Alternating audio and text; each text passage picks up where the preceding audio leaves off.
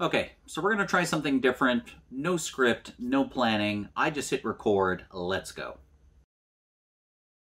So in today's video, I want to talk about a Lego piece that everyone should be familiar with. And it's something that under the Lego definition is called a brick separator. But I don't call it a brick separator, I call it a brick breaker. And when I did so on a stream, oh boy, people started getting triggered, saying it's not a brick breaker, it doesn't break bricks, and so on and so forth.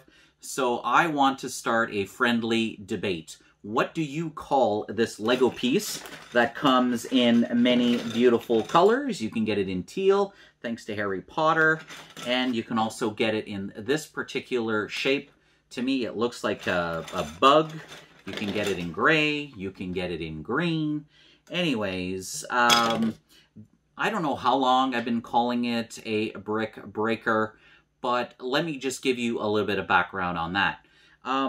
When you take apart a set, do you say that you're going to separate a set? No, you're going to say I'm going to break a set apart, which is why I use a brick breaker. Now, in all fairness, the only time I ever use one of these is when there is a slim piece on a plate, and, you know, if I don't want to break my nail, then I find this tool absolutely useful.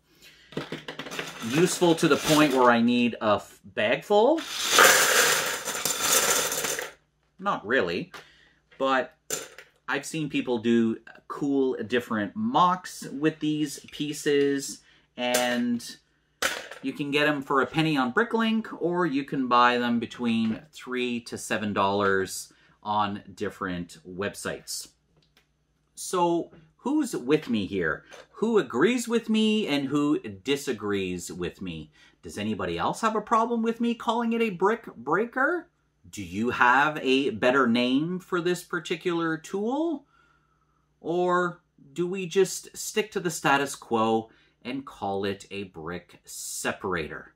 That's it. It's just a small rant on my part. So write in the comments below, agree or disagree.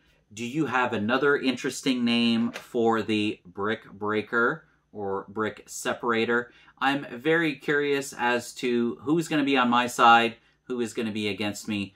Thank you so much for watching, guys. I hope you enjoyed the video, and we'll see you on the next stream.